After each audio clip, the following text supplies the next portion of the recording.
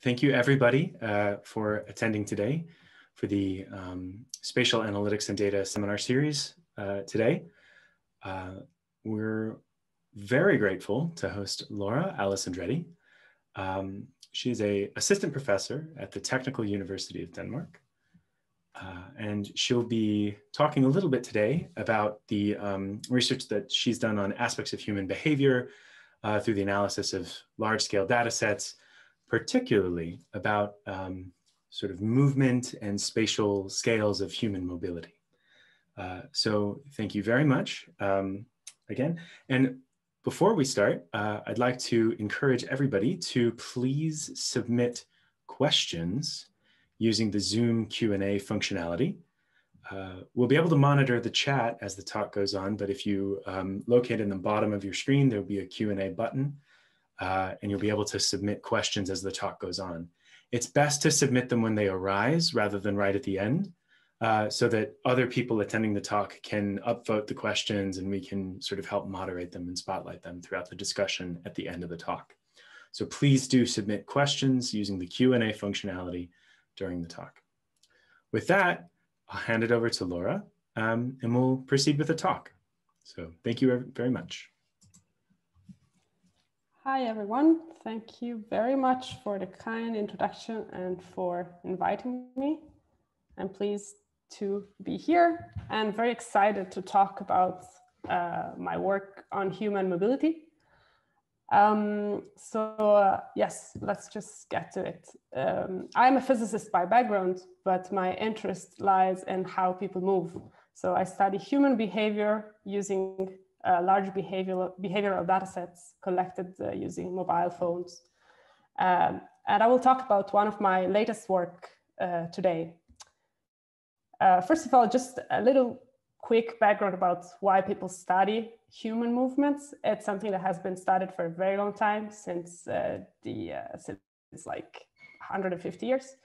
There's many good reasons why we want to be good at modeling mobility, because we want to better plan transport, for example, or we want to forecast traffic. And as we all know right now, because disease spread to people and people move, then we want to be better at epidemic forecasting by understanding how people move. And ultimately, we also want to design better cities by understanding where people go and where people are. So this is sort of like reasons why I'm interested in this topic. Now, when I would like you to think for a second, if we were not in the middle of a pandemic and we could do this seminar for real, I would have to possibly travel from Denmark, where I live, down to the UK to just give this seminar in person.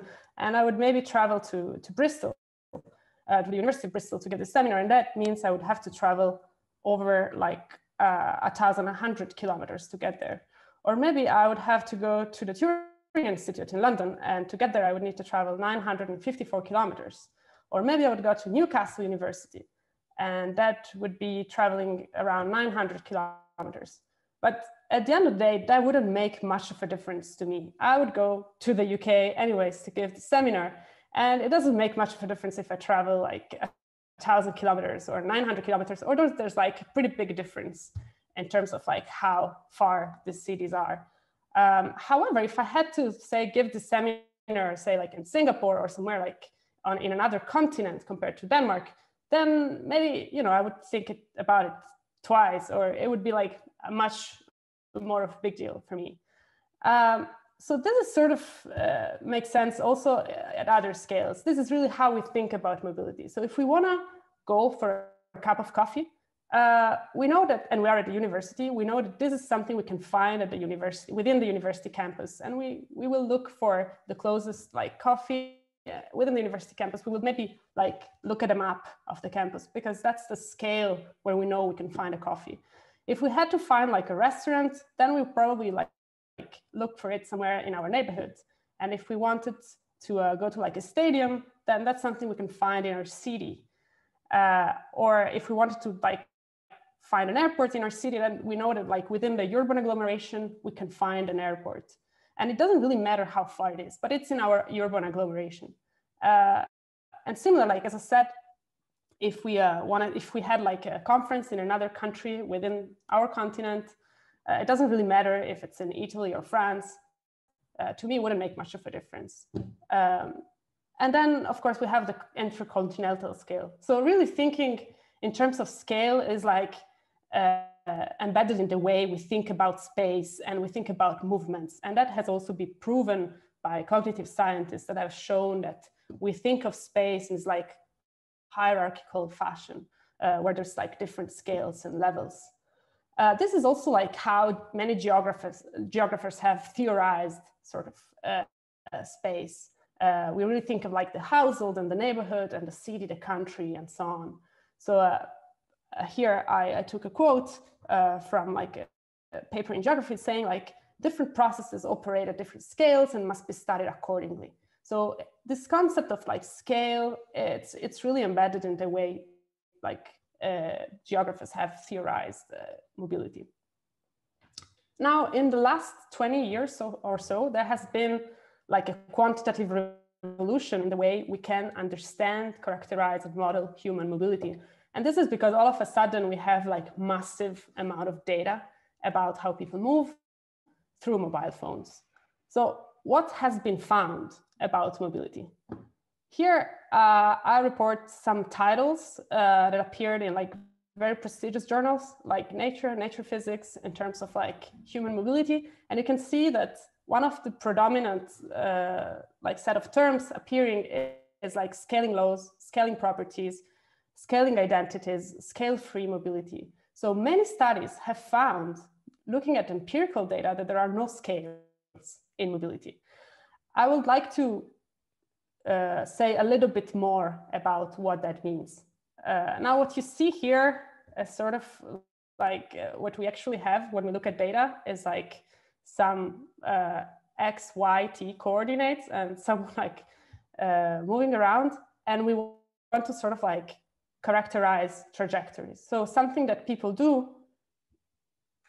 is that we look at some properties of these trajectories. And some important properties are the length of the displacements and the duration of the stays. So that the length of the displacement is like typically like how far we travel to go from one place to another. And then how long do we stay there before going somewhere else?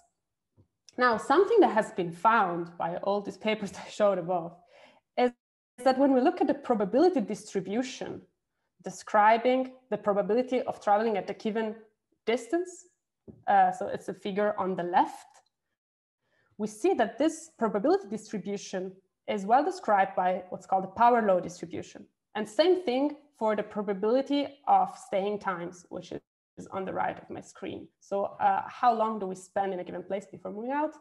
What is the probability? So especially in the tail, these distributions are well described by power laws. Now, power laws are well known for being like scaling laws, so because they do not have a characteristic scale. And here you can see some formulas, but basically what I mean here is that when you scale the input of this function by a given value, so say here you have the probability of C times X, that's pretty much a constant times the probability of P of X. So it's basically, there's no characteristic scales. Like we can look at this function for any value of X and the shape of the distribution is the same. Now, there has been some level of controversy in the field in terms of like, is a power law really well describing the distributions of displacement, lengths, and waiting times? And there are different studies. So here you can see an image where I try to summarize these different studies. So each line is a study. And the length of the line represents how many, like the range of distances they have focused on. And the orange set of studies are those that found power laws, and then some other studies found exponentials, log normals. But the power law evidence is pretty clear, especially when it comes to like large scale displacements. So for larger than 10 to the power of 5 meters. So really we can say that power laws, distributions in mobility have been like the predominant sort of evidence. And in fact, the state-of-the-art models that people use to describe how people move assume that there are scaling laws. So here I kind of try to summarize what's called the exploration and preferential return in human mobility, which is like the state-of-the-art model in mobility. And I will not go into the details of how this works. You can find it here in this paper, Modeling the Scaling Properties of Human Mobility in Nature Physics. But you can see that the power law distributions are sort of like key elements in this model. So basically, it's assumed that when a person moves, we will extract a displacement length from these power law distributions. Now, as you can see, there's some kind of paradox here, right? So on the one hand, like the theory and the intuition suggest that there are scales surrounding us. We see space in this way, and geography think of space in this way. And then when we look at data, we see no scales at all. How is this even possible? In fact, it is not impossible. So what happens is that when you observe processes occurring over different range of scales, the distribution like of the aggregate movements appear to be scale free. So if you can read the quote here, what it says is like human activity processes have to occur over an enormous range of scales. And each of these determines the scale of built structures. But the distribution of substructures has to be scale free. I will try to go into the mathematical details of like how this is even possible, that we have many scales, but we end up observing a power law. Let's take a distribution, if I manage to, yes. Let's take a distribution that has a very clear characteristic scale, like a Gaussian distribution. Now this has like a mean and has a standard deviation, so it does have a scale. Now let's take 6 of them with different variances, so different width and different averages. And then let's take a mixture of this power law, of this Gaussian distribution. Like, let's look at the aggregation of all this distribution together. And let's maybe look at this in log-log scale, which is typically what we do when we want to show power laws, because power laws appear clearly when we look at the data in log-log scale. And let's keep adding distributions. So let's go up to some like 50 distributions. And then we can clearly see that the convolution or the aggregation of these different normal distributions is actually a power law distribution. So basically what it means is that even mathematically we can prove that when we put together different scales and we aggregate different levels of movements, we end up observing power laws. Now, to show this even more clear, we have generated in my team like an interactive visualization. Maybe I can share it in the chat. I can share the link. And basically, you can play with like different distributions and see that when you have a large number of distributions and you can play a bit with the parameters, you end up observing power laws in log-log scales.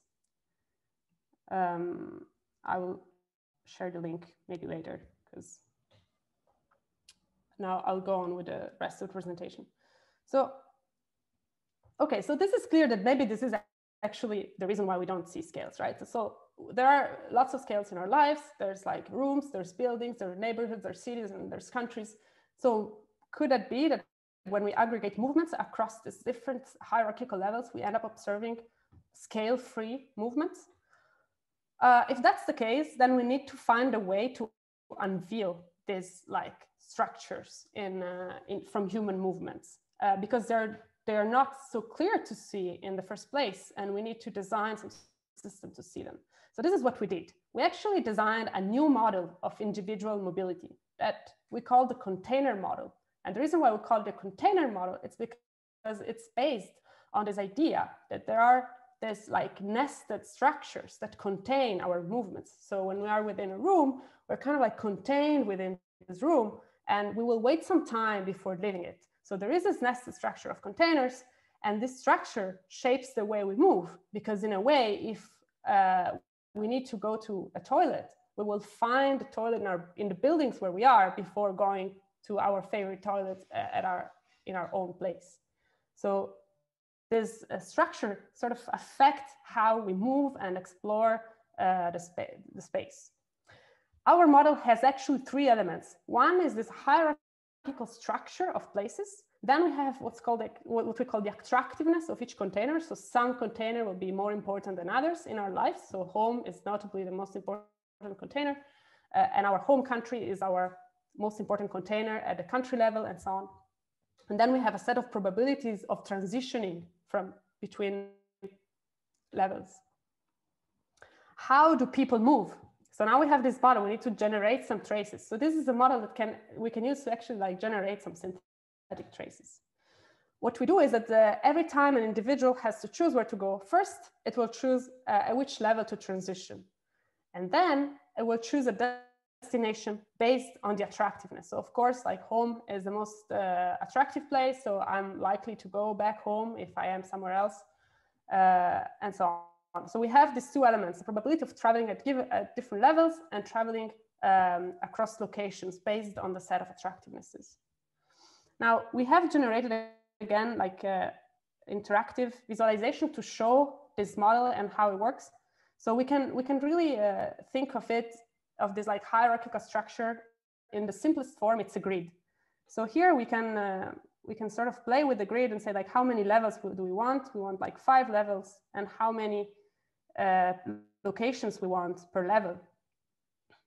And then here we will generate a trace. And I think you can also animate it so that actually the trace will sort of like appear in real time. And I don't know if you've ever seen like actual trajectories, but the trajectories that we generate using this animated model are actually pretty similar to the trajectories that we observe looking at real world data. They don't look too much different. Now, okay, for example, here you have an example of like a synthetic trace generated using our model. And as we can, on the left, you have the probability distribution where each displacement has been colored based on the level at which occurs. So we have blue transitions. There are those between containers at the lowest hierarchical level, and red transitions are those between containers at the highest hierarchical level. Let's imagine for a second that we could only observe the gray trace, but we couldn't observe colors. So we didn't know like at which level each transition is occurring. So maybe just to make sure everything is clear, here on this trace, I have colored at the beginning the displacements based on the transition, on the level at which they occur. So if 2 levels are between, like say rooms, so the lowest hierarchical level, then I have a blue transition. If 2 transitions are between buildings, then I have an orange transition, and so on.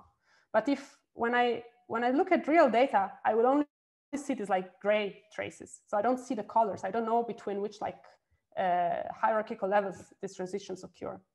So the way I would go back to sort of figuring out what's the hierarchical structure that generated this trace is by looking at a candidate model. So I can only see a trace. I can only see like a sequence of locations, and let's call them with letters. And let's say I have a candidate model, that it's a potential model that has generated this trace. I can sort of compute what is the likelihood of this trace given the model. And basically the game would be like to find, given a gray trace, the game would be to find what is the model that has the highest likelihood, and sort of the hierarchical structure that is the most likely to have generated my trajectory. And this is the game we play, but using real world data. We don't use synthetic data anymore, we switch to real world data. So we have a very large scale data set that collects the trajectories of like 10 million users worldwide. It was users that used an app installed on their phone. And the dataset covers several years, so it started until in 2015. It has a global coverage, so individuals are located worldwide. It has very high temporal and spatial resolution and metadata. And then we also had other dataset that we used to sort of corroborate our results, dataset collected by the Copenhagen Network Study Experiment that was run at DTU by one of my collaborators, Sune Lehmann. And then we also have some like our own traces and traces of friends that we use for validation. So here it's actually a real world mobility trace and of someone who agreed to share these figures for the purpose of this presentation. And we can see they are gray. So the trace is gray and the distribution of displacement is gray because we don't know the hierarchical structure characterizing the movements of this person. What we do is that we optimize the likelihood, and we optimize the likelihood one level at a time. So we find for which value of container sizes we have the minimum negative likelihood, and we can sort of like draw. So the black dots are the locations of this person, and we can draw sort of like this container around the locations of this person. And then we keep adding levels to sort of like group these locations together and build this like hierarchical structure until we cannot improve the likelihood anymore. And so what we can do is that we can actually color this trace, and we can see like the hierarchical structure underlying the displacements of this individual. And what we can find here is just like an example for a single person is the neighborhoods of this individual. So at the lowest hierarchical level, we have neighborhoods because we don't have enough spatial resolution to actually go down to rooms and buildings. At the second hierarchical level, we have cities. So this is actually Copenhagen. If you know Copenhagen, it's right by the sea. So orange containers are sort of like cities, and there's like multiple cities around Copenhagen. Then green containers. So at the third level, we have this like urban agglomerations. So the area around Copenhagen, and then like other agglomerations up in the north of Denmark. And then at the fourth level, we start having like regions and countries. I will also show you a sort of like more interactive visualization where I can see the levels characterize the hierarchical structure characterizing the movement of this person. And you can see actually there's even like an upper level, which is the continents. Now, the cool thing is that we can play this game for every single individual in our dataset. And there's like millions of them. And we can find for each of them like how many levels they have and what shapes do they have. And the first key finding is that people have on average like 4 hierarchical levels. And this is like completely new compared to everything that people thought before, where they understood mobility as being like scale free when they analyzed actual data. We find that there's 4 levels on average in individual mobility. And then we find that there are what we call characteristic scales across the population, which means that when we plot the distribution of sizes of these containers, we find that they do have some typical size.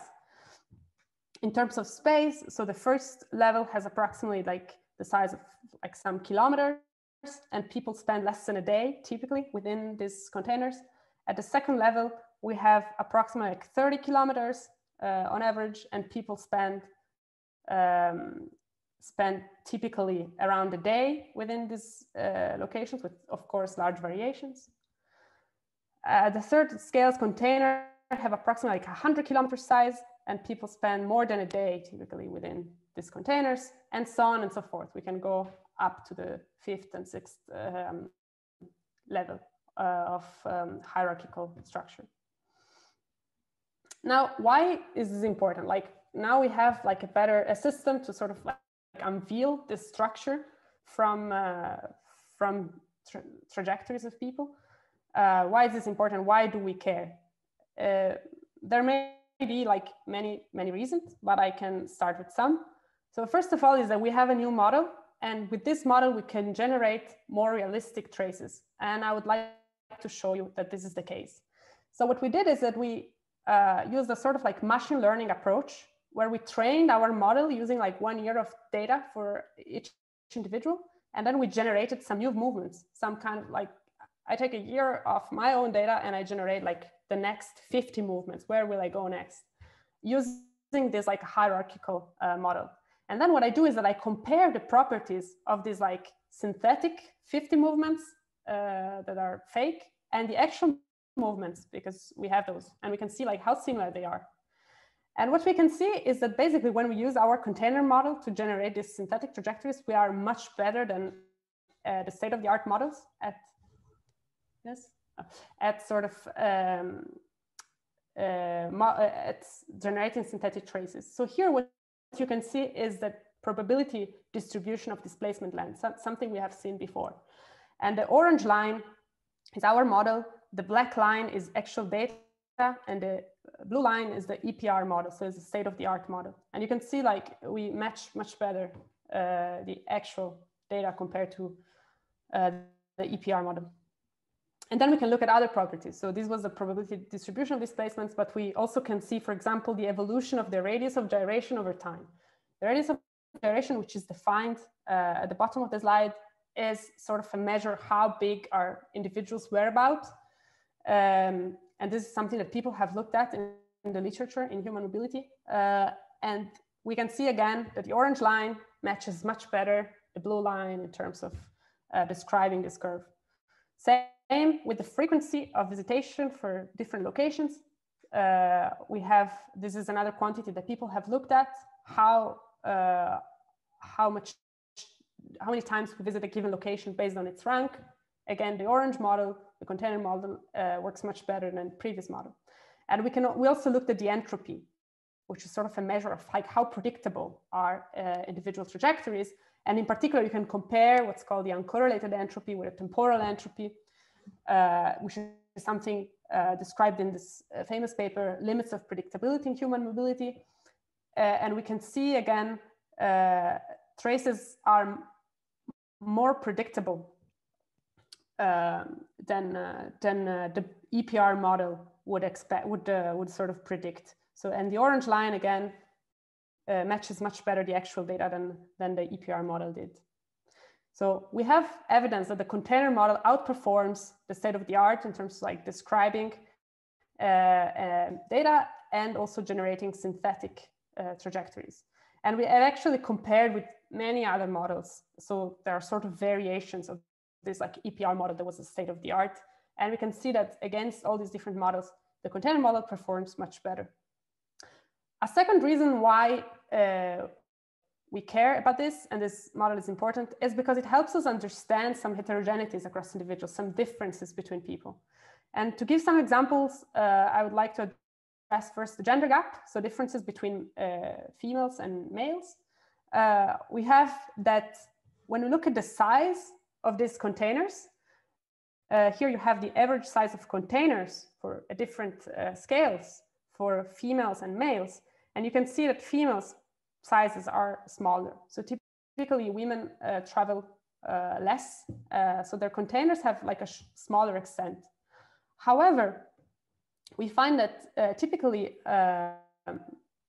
women have more hierarchical levels compared to men. So in a way, although their mobility is more confined, it's also more complex. So it's described by more like hierarchical structure. Why is that, and what does this mean? We would have to look into that. We don't know, but it unveils some differences. And in fact, when we look at differences across countries, we can see that this helps us see some actual differences. So here you have the distribution of the number of scales or of levels for males and females. So the red curve is females and the blue curve is males in different countries. And on the left column, you have those countries where the difference is more pronounced, which are Saudi Arabia, India, United Arab Emirates, and Turkey. And on the right column, you have those countries where the difference is less pronounced, which is Norway, Denmark, Switzerland, and Ireland. And actually, when we plot this difference against what's called the gender inequality index, which has nothing to do with mobility, it's computed using other types of data, such as that measure the gender equality in a given country, we find that there's an actual correlation. So the larger the inequality and the larger the difference we observe in terms of like how mobility of males and females is structured. And further, we can look at some other examples, such as the urban-rural gap. So there are differences in mobility between men and between people living in cities and outside cities, as we know.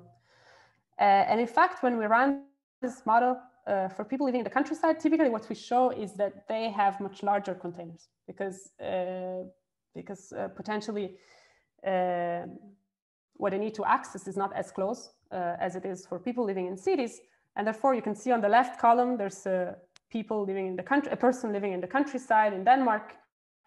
In the right column, there's a person living in the city in Denmark, and they're on the same scale. And you can see that the container for the left user are much larger.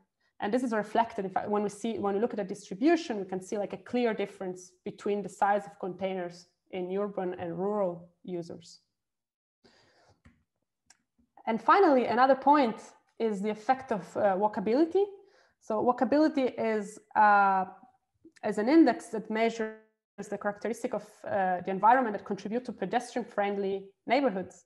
So areas that are highly walkable are typically areas where there's like shops, and there's like pedestrian streets and so on. And areas that are not really walkable are areas where there are no shops, and they are more like meant to be for cars and so on. And what we can see is that, again, this is an effect on the size of these containers. So for individuals whose home location is located in a highly walkable area, then the size of their containers, especially at the lowest level, is small. Instead, when the walkability is really, when places are not walkable, then the size of the containers is really large. So that also sort of matches with what we saw before for urban and rural users. So to sum up, I'm not sure I am on time, but I will sum up. Human mobility is characterized by spatial scales, and we're able to unveil these spatial scales using our container model. Our work helps understand different aspects of human mobility and to generate realistic synthetic trajectories. If you want to know more about this paper, about this work, there is an upcoming paper that is coming out tomorrow in Nature. So you can read more about it tomorrow. It's actually very timely that I could speak about this today. Yes, you can follow me. You can find it in Nature, or if you follow me on Twitter, I will advertise it. This work was done in collaboration with Sune from the Technical University of Denmark and Ulf from University of Copenhagen and Technical University of Denmark. I would really like to thank you for being here. I could not see you in the screen, but I would have loved to. And you're really welcome to ask me any question right now, or also just write me a message or an email later on. Here I'll also put some papers that I've worked on previously if you're interested in my work. Thank you very much, and thanks to the organizers for making the effort to organize this very interesting series of seminars. Wonderful, thanks.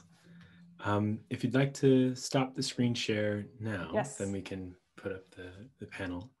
That was an excellent talk. It's generated a lot of questions. I think that kind of synthesizing across a couple of different questions, a few people have raised, such as SB's question, one main challenge with human mobility modeling is access to relevant data sets. Are there any useful open source data sets we can use to more thoroughly study mobility besides Google and Apple mobility data sets, which are not exhaustive? Another person asked sort of specifically about your kind of 10 million trace data set. So if you can speak a little bit more to kind of open mobility data, what you're using, what people might use, that would be great.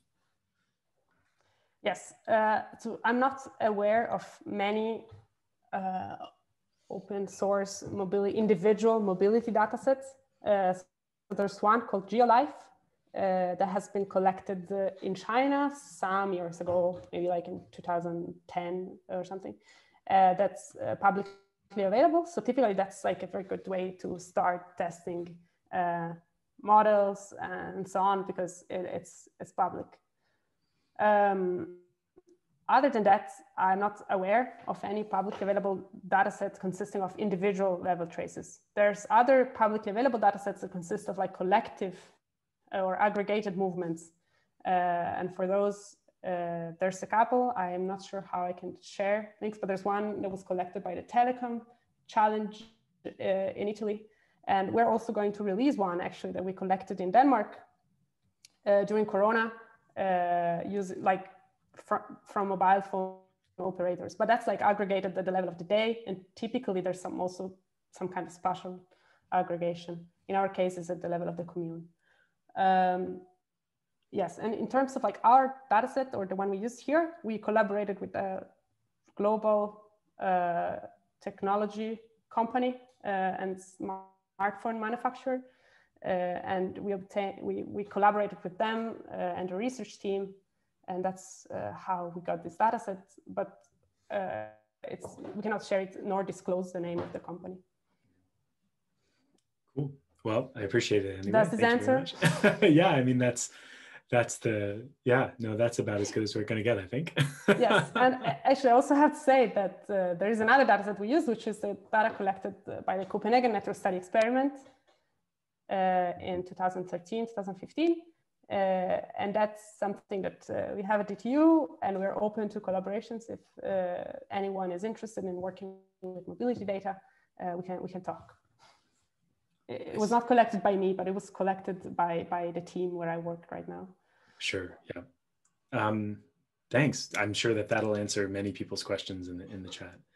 We have quite a few questions pertaining to or kind of interested in the research you had presented on the gender gaps in mobility. So just picking out possibly one of those. It might be something like regarding the difference between sort of men and women. Women in Western countries tend to have more multi-purpose trips, whereas men might have sort of longer trips. Can you speak to kind of not only just the distribution, but then also kind of the, as you would say, like the hierarchy of those structures? Maybe that would speak to, I think folks are interested in very much about that kind of neighborhood size and then also structure of trip distributions. I have to say that I have not looked into that, like into multi-purpose trips, but that's a very good idea. So of course, like one of the next steps would be to sort of like assign some semantics to the different locations that are visited, and sort of like trying to figure out more about these differences by looking at the semantics. And this is a very good suggestion that while men are like could be in some places, they are more present in the workforce, and therefore the mobility is highly dominated by commuting, while for females there could be this effect of traveling between like different locations with different semantics, and I bet that would be something very interesting to look at, but I haven't yet, so I cannot really say anything more than what I've shown, which is that there are these differences in sizes. Sure. Actually, we have looked at gender gaps in general in mobility, and we can see that some of the aspects that contribute to these differences are the perception of safety. So women tend to travel less, especially at night, because due to the perception of safety, and also, again, the presence in the workforce that makes a difference, and also familiar responsibilities. So that's also something that makes a big difference. Cool, thanks. I'm sure that'll answer a couple other questions that have floated up about the sort of gender gaps and the way that trips are constructed in addition to their distance and size distributions. I have one question from Jorge Gil asking, super interesting work. Are these sort of containers that you're deriving for people somehow related to the concepts of kind of space-time prisms coming from sort of geographers like Harvey Miller, or I guess earlier than that, Torsten Hagerstrand? Are you familiar with that body of work in the kind of space-time prism analysis? And it's not a community where I come from, but I tried to read a bit when I was, and we definitely realized that there were many similarities between this work and some theories like the central place theory in geography and so on. And this is why we thought this was even more important, precisely because this theories and ideas in geography were kind of like not reflected now in the empirical understanding we have of mobility. So there was really like a tension there, yeah. So for sure, all the the papers and literature you've mentioned are very relevant in terms of like this work. Yeah, I think there was also actually another question about that kind of the containers and the relationship to central place theory, and then kind of like how that structure may also indeed be something where we're looking for sort of scale-free properties. Do you have any sort of interpretation of your work in that kind of central place literature, or? As far as I know, that also, I mean, there's a difference here, because here we have like individual sort of hierarchical structure. And I think in that type of theory, it's more like at a global or collective level. And in a way, now we would really like to explore this and see like what happens when we aggregate containers across individuals. Can we find some kind of like collective or global hierarchical structures of place? Are we able to sort of provide new definitions of neighborhoods and cities based on the actual movements of people when we like aggregate them together? And it's something that goes a little bit in that direction. And again, is something we'll do in the future. We haven't really tackled this now. Sure. One question I would have with that kind of work is that in a lot of these mobility data sets, there are sort of issues of non-representativeness, especially when you're working with sort of volunteer samples. And although I don't know the structure of your large technology company data set, one might assume that there can be systematic biases in those things too. And there's some pretty good work in sociology that suggests that individuals kind of stick to communities which they are socio-demographically aligned with. How do you see sort of the fact that these traces are really rich, but sort of demographically and contextually poor? How do you get around that kind of division in the kind of data that you're analyzing? Where does the sort of socioeconomics enter? Yes, I mean, it's actually a good point. Smartphones are pretty pervasive, although I see that when smartphones come from like specific companies, and of course, they're not like 100% pervasive. So typically we have like a better understanding of what happens like in Western countries, where they're more pervasive, or in some specific countries where this specific company is more present. So for sure, that's a problem. And this is also the reason why we looked at two different data sets. And of course, they do not represent like the entire world population, but at least we have some evidence that our model works well for two different data sets that are collected in completely different settings. And therefore, we feel safe that this is actually describing mobility well in general. Of course, I would love to have more data sets to test this model with. But it's generally harder to collect data in certain specific socioeconomic contexts. Of course.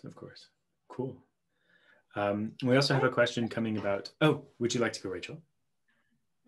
Well, I was just thinking about your answer just now, Laura, and I had been thinking through your presentation how interesting it is to start from sort of social science theory on movement, or to start from data and then get to theory. So you could almost imagine different disciplines starting in a different end of a line, and then they sort of crawl their way towards each other.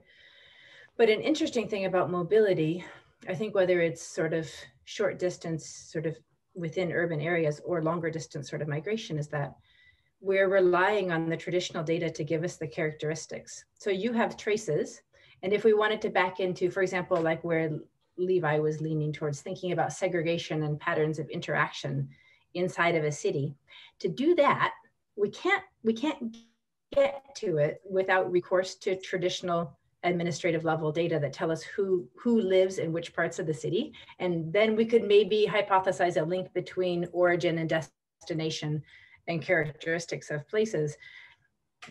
And so I wonder if you have thoughts about what we're going to do when I think what we really want to be able to do is say something about short and longer distance. I mean, as a population geographer, I think mobility is super scaled, right? I think they've got these processes that are stacked on top of each other. And international migration is just as important as sort of intra-urban mobility or interurban mobility. But how are we going to get to that with sort of emerging data sources without reliance on the traditional administrative level, say survey or census data that we use to derive meaning from these things? What's the path forward? Well, I mean, going back to the question of segregation, I think like this method we have individual trajectories collected from phones would be like a super good starting point, because we could precisely like look at like overlaps between like people like whereabouts, and if we had some like metadata and additional information about like individual characteristics and so on, for sure we could tackle like those questions without the need to actually like going and ask people. Then of course it's a different question. Why are people segregated? Like, is there any reason? And for that, maybe we do need to have some kind of like, we do need to collaborate, the social scientists and there's like data science approach, where what we can do is sort of like we can observe, we can describe, we can model, we can predict, we can forecast, but maybe it's harder to get to the why. And for that, I'm sure that like the integration of like all types of data sources would provide the answer. It wasn't a critical question. It was an observation that I think one of the reasons that we are entranced, sort of an interdisciplinary charm of, say, mobility data and trace data, is it allows us to do things we couldn't do before. So everyone is interested in that. That's a pull factor, but we have a push factor, which is that traditional ways of collecting socioeconomic and demographic data, they start to be less reliable for us. So people are more resistant to responding to a decennial census. They're less willing to give their information. They tear up the surveys when they come in the mail. They don't pick up their phones to answer these surveys. And so that fabric that we base a lot of our social science understanding on, that starts to fray a little bit in lots of places. And so how are we going to fill that gap if it starts to become larger? So that was sort of my question. There's no right or answer. It's more that I think there are push and pull factors, and we don't often talk about the push factors, the ones that are making us look for new data and new ways of understanding the world, because the old ways of understanding the world become maybe a little bit problematic for us. I mean, of course, it requires more like involvement, and like individuals have to actually questionnaires, and they and that takes time. I bet they need like some incentives in terms of like understanding what is this like used for, and sort of like making sure that like there is an understanding that these methods are still important and needed, and we cannot just simply rely on passively collected data, because science like still needs like people to answer surveys and questionnaires to actually be able to train and understand the more passively collected data sources. Yeah. Awesome. I think there are other questions that Levi was pointing. I mean, I'm happy to facilitate that discussion. There's also just a lot of questions coming in the chat as well. So one that I would like to kind of make sure gets asked is Michael Van Meerten's question about sort of the scale at which these containers are drawn. So he asks about sort of the fact that you've, in your sort of maps of these places, you're kind of drawing what looked like maybe a convex hull around the edges of a particular, box of activity sets. And his question is sort of, how do you deal with the fact that oftentimes these might actually have holes inside of them, where the individual actually sort of stays in a particular area but doesn't enter a particular exclusion zone, which I think gets to our questions of kind of segregation and an interest in that.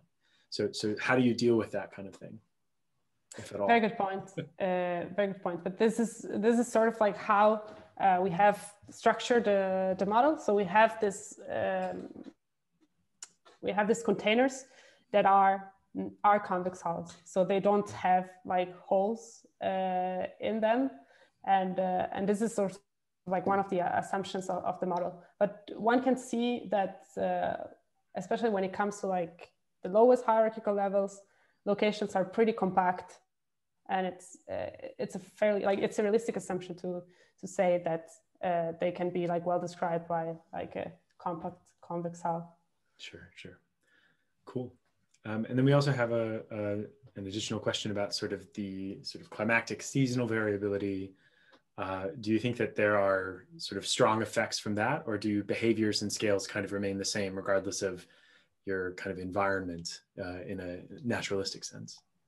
That's a very interesting point. We haven't looked into that yet, but that would definitely be something that is worth looking at. And I'm sure that there would be some changes. So now we look at like pretty long time scales, so say like the level of like we trajectories for like a year. So probably we cancel out some of these variations. But if one looked at like short time scales, for sure, I'm sure we could see some difference across the years. Our point was really to sort of grasp the entirety of an individual sort of like daily lives and like yearly lives by looking at like long trajectories. But yeah, so I'm sure there would be like something interesting coming out since we can look both at like shorter time scales, but also like longer time scales if there's like evolutions over years. Yeah, I think the question is also sort of in the same vein that you were doing these sort of region or country-based comparisons in the gender context. Yeah. It might also be interesting to think of, you know, regional or place-based comparisons based on kind of climactic differentiation. And I think that was what the question was getting at, which maybe is just a suggestion for further research rather than it's a very good suggestion. Anything else. It's a very good one. Wonderful. Well, I think that's about all that's been put into the chat. So if there's any other kinds of points that people have or questions, make sure to ask them now. Or if there's anything, Rachel, that you'd want to follow up on, that's cool. No, I would just really like to thank you for such a nice talk, and thank you for taking the time to be with us today. It was a very nice audience and lots of nice questions. Yeah. So very yes, nice. Again, just thank for organizing this. It was really a pleasure to be here, and also to get different questions and things to think about for the next steps. So wonderful. Well, thanks a lot. I think with that, oh wait, there's one last question that we might want to ask, and then we'll probably close. So again, from Jorge Gil. How do you reconcile the container model with the fact that people generally move along networks? So kind of their routes or positions are constrained. These also have a hierarchy. So in the multi-scale mobility model, do you kind of have a way to deal with that? Yes, so the grid example that I showed was sort of like just a simplistic model, but we actually don't use the grid model to fit real world data. We use the grid model just to sort of like show like how it works approximately, but then we don't use the actual grid model. Like our code to extract hierarchies from individual traces is available online, so everyone can use it. And you can see that it's much more complex than that. It's not simply a grid. But then we don't really take into account distances along street network. So we take into account like just the simple like Haversine distance between any two locations as sort of like the distance between locations. So we don't really like embed networks. But I think it would be again like interesting to see whether there's any like how does the street network affect the containers that we observe. So for sure it must play some role, and we haven't looked into that.